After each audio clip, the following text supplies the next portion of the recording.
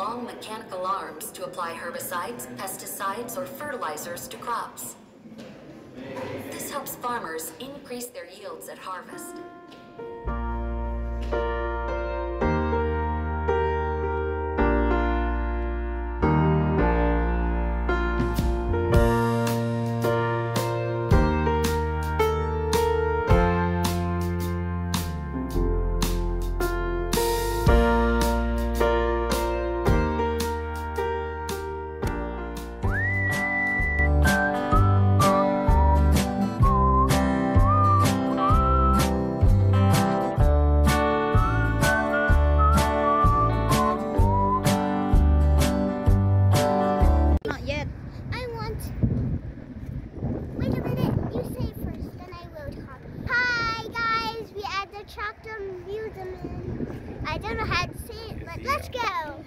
Hai teman-teman, assalamualaikum warahmatullahi wabarakatuh.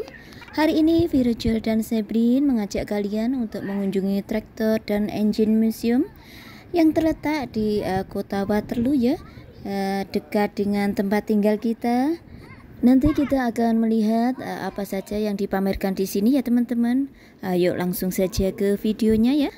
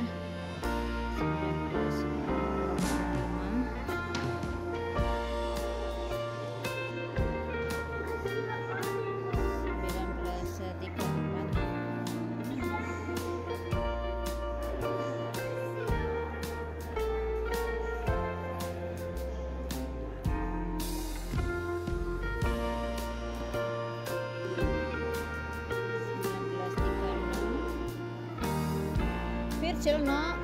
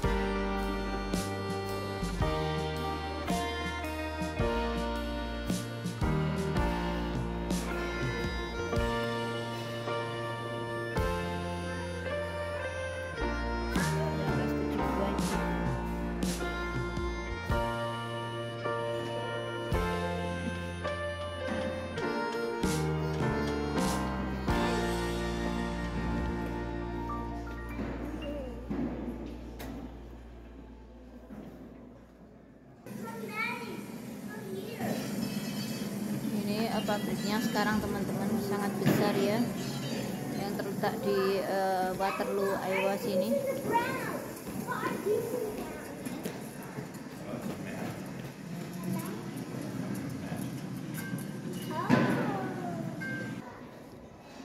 Untuk mesin-mesinnya teman-teman, ini yang kita lihat tahun berapa ini, 1967.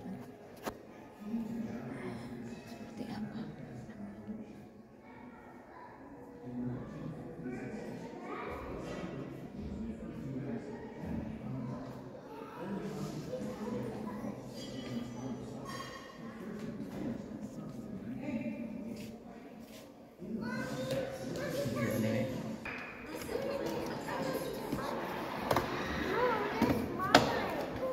Oh, look at the picture.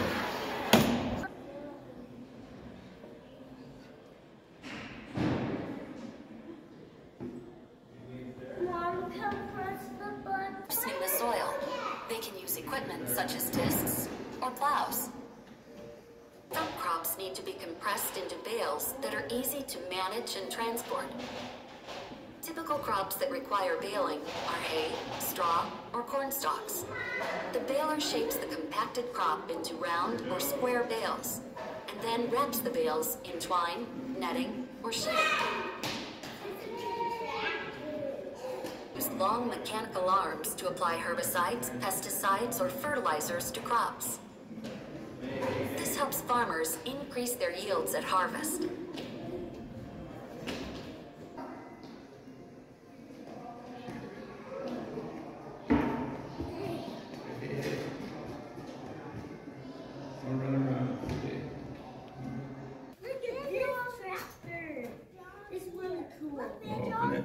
It's too small for virtual, this one.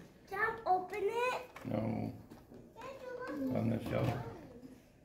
And this one, the old John Deere. It's for baby. Collector. No, you already have a lot at home like that.